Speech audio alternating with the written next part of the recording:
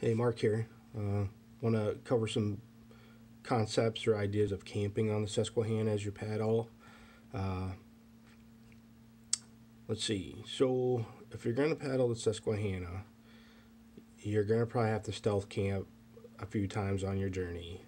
What that means is you're going to be staying on property you don't know who owns it. So, don't want to sound like a criminal, but it almost has to happen. You just can't find adequate public camping spots along the way.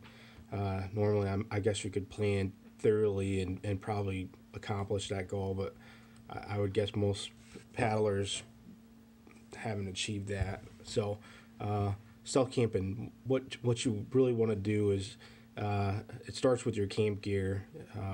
It might not be a good idea to take a tent that is bright because you're going to have to put up somewhere and you don't want to have eyes go to you.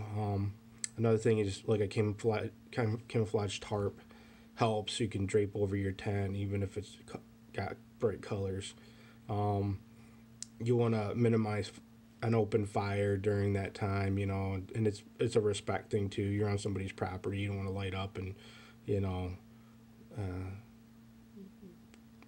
cause any damage or mess with nature and on their property. So that's just a good practice. So but as you go through, I mean, like I said in some of my other videos, there are some nice camping spots along the Susquehanna that are public, and you always have the option of staying at a hotel or motel.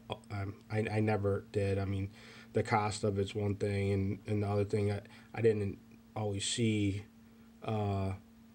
motels when I needed them. So it's you paddle. I would actually give yourself a little bit of time before you actually set up camp, because you can get in an area where there's not great spots at all to camp. So when you're winding down towards the end of the day, give yourself enough time to pick a location that you can get into and set up, so you're good for the night. Hope that helps. Thanks. Bye.